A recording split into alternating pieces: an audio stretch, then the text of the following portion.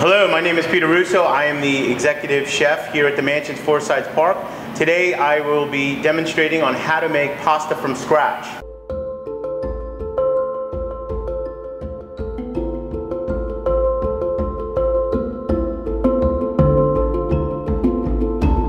What we're going to need here is 1 cup of flour.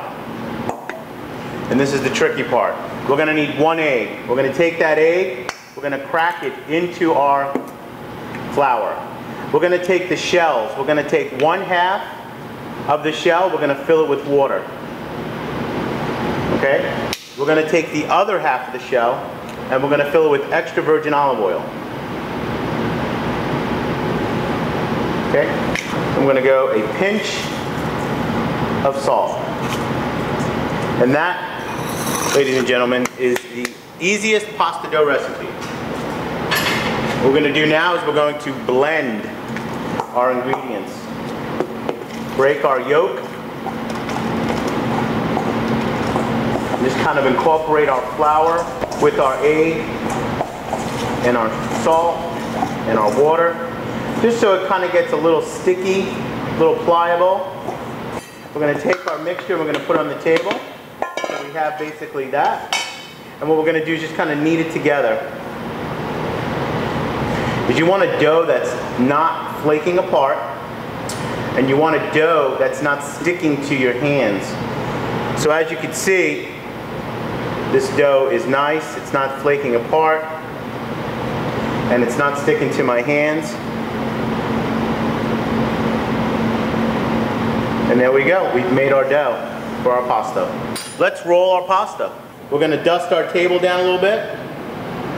Okay. So what we're going to do is I have my roller all the way out. Okay. So that means the roll is the furthest apart. Okay.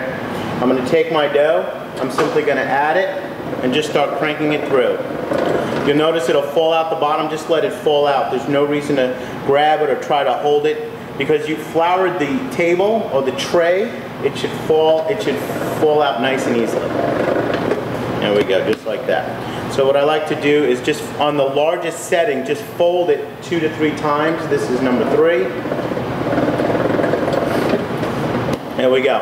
Now, I'm not concerned the way this is shaped. For the first few times as you're making it, it takes a little practice to get it perfect, but this shape is fine. We're still going to be able to make delicious pasta.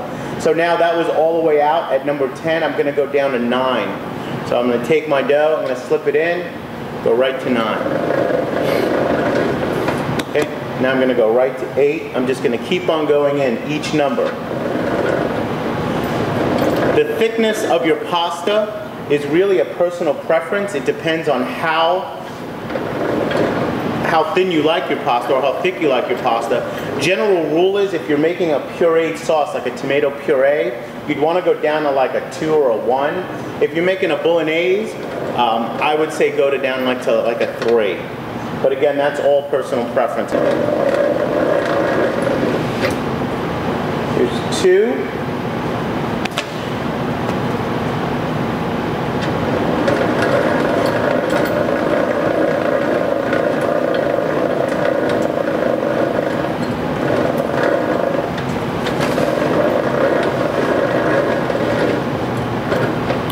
There we go. We've made a good portion of pasta right here.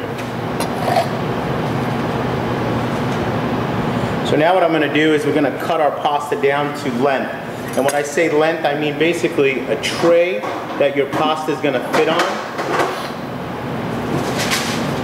So for our pasta, what we want to do is we want our pasta to kind of rest. So I'm just going to have a tray ready.